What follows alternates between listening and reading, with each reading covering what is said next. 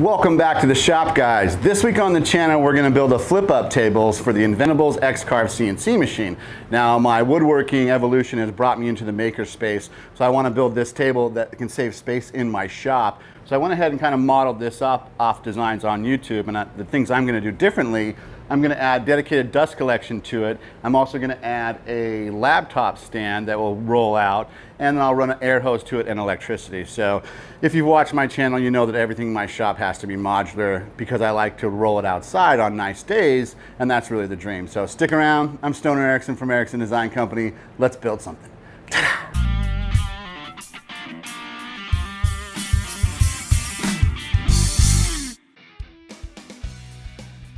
We're gonna hop right over to Lowe's and we're gonna grab 3 pieces of 3/4 inch plywood. Then we're gonna run it back to my buddy Austin. He works at Lowe's and he's actually gonna cut them up for me. I've made him a little plans template so he can actually cut those out while I run and grab other supplies.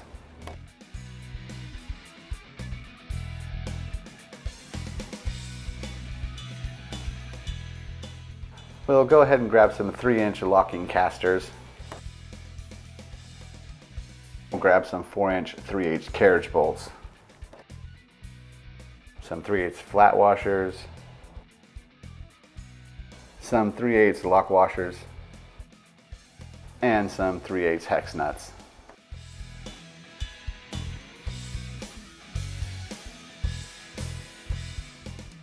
Back in the shop, I'm going to start breaking down the sheet goods. I'm first going to cut 10 2.5 by 48 inch pieces. These are going to be the under rails for the actual X-Carve tables and the side rails as well. Then I'm going to cut the cabinet side. I need 3 pieces. I'm actually building a cabinet and a winged end. I'm going to cut those at 30.5 by 20 inches deep. And while my saw is at 20 inches deep, I'm actually going to cut the bottom shelf, which is actually 63 3/4 by 20.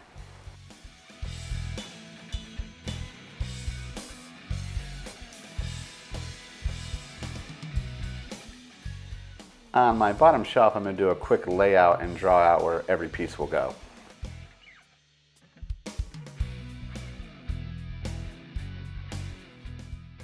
We'll go ahead and move to the Craig jig now. This Craig jig stand is actually built into one of my tables. It's super convenient and super handy. And since we have a lot of Craig jigs to do, let's just get them all done.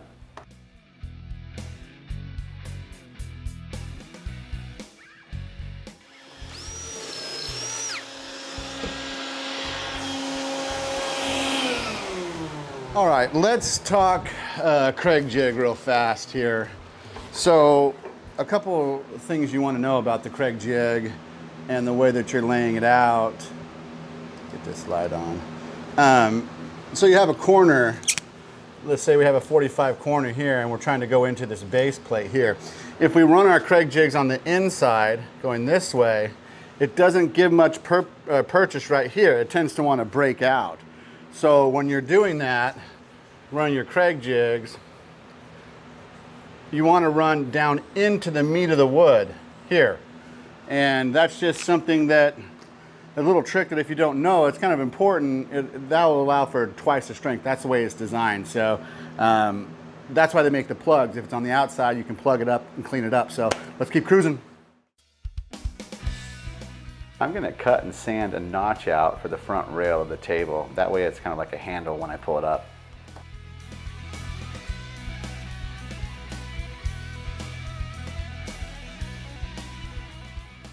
While you're assembling this front table, make sure to leave enough room for your drill. You're going to need to drill your carriage bolt holes in, and if your blocks are too close, you won't be able to get your drill in.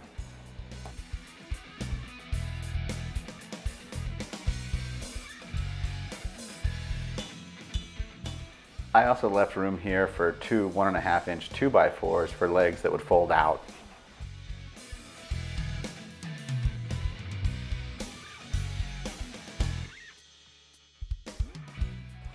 Now that the table's built, I'm going to go ahead and move to the cabinet.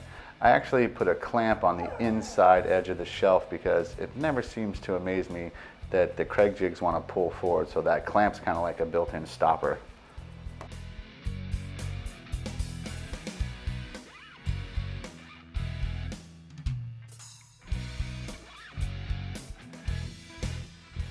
All right, so here's my little trick for my pull-out shelf. Basically, I get the shelf and turn it upside down, and then I grab 2 pieces of paper. I fold them in half, and then I cut them into strips. I lay them down on the underside of the pull-out shelf. Now this is gonna be my, basically, spacer. Then I'll take some scrap and I'll glue and nail it to the side. And when I pull it out, the paper will come out and it'll be just a nice gap for a nice tight fit. And over time with the wood, it'll get a little slop and be nice and smooth.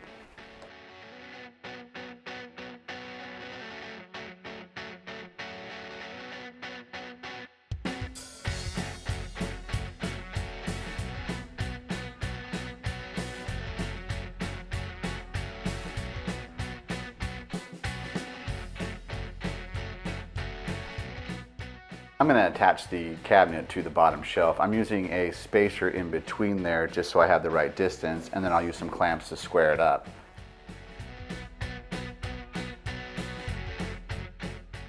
I'm going to cut a full 3/4 inch back. This will give it some major strength and rigidity.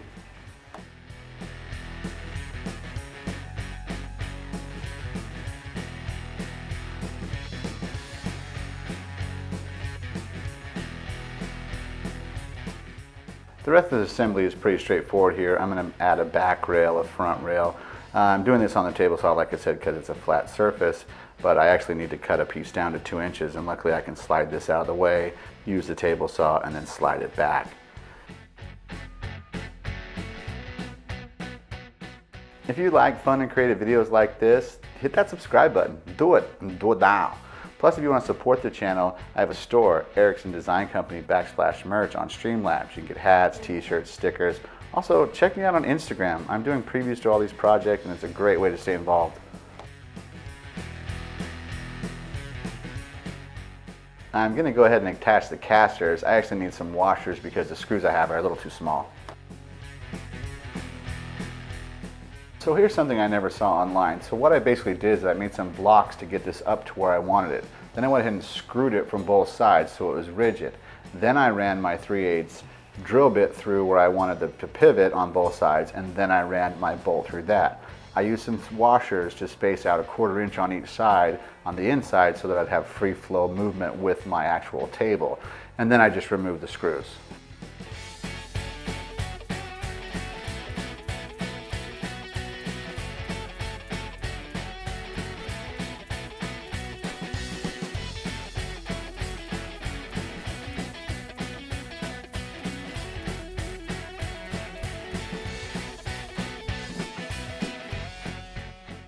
Now, as for the leg, I couldn't do the leg. My shop floor is unlevel like everyone's garage floor is, and so I'd have to level it every time it went out. So rather than that, I threw some 3/8 dowels in the side, and that levels it out to the table, not to the floor.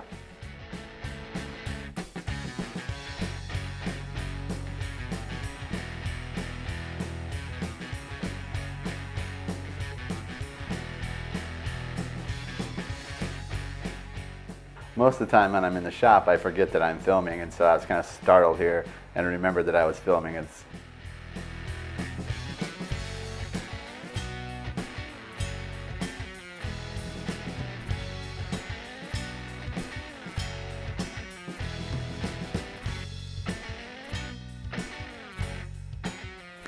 What a fun project. Let me go over a few different things that I did versus the ones I saw online in a way that I made it more my style. Now, the first thing that I did is instead of having the cabinet, the actual table, come out and have feet that come down, I just went ahead and zipped in some oak dowels, some 3/8 dowels. Now this will clearly hold it. I actually stood on top of this last night and got a bunch of footprints all over it, but that actually will be just fine. Then I don't have the wigwam of the legs. Then on this side, I went ahead and added the pull-out shelf, so for extra space. I also added 2 drawers that are 4.5 inches deep. This one will actually have the air nozzle hooked into it, so if I need to just blow stuff off, I can just have it blown up, and I'll run that through the back of the cabinet. The top drawer is actually a little shallower on one side, and this will be for all my bits and wrenches that go with the unit. Then on the bottom, I added built-in dust collection to the cart, which will be run off the relay for the X-Carve, so every time it turns on and off, the actual dust collection will click on. It's a little 4-gallon rigid. It'll be just fine for what I'm using. And the reason why I put that in a cabinet is you can actually see how much quieter the vacuum is when the cabinet door is closed. It makes a big difference. And since I'm going to build an enclosure for the CNC machine, having the vacuum closed up, it'll actually be a really quiet machine to run. So,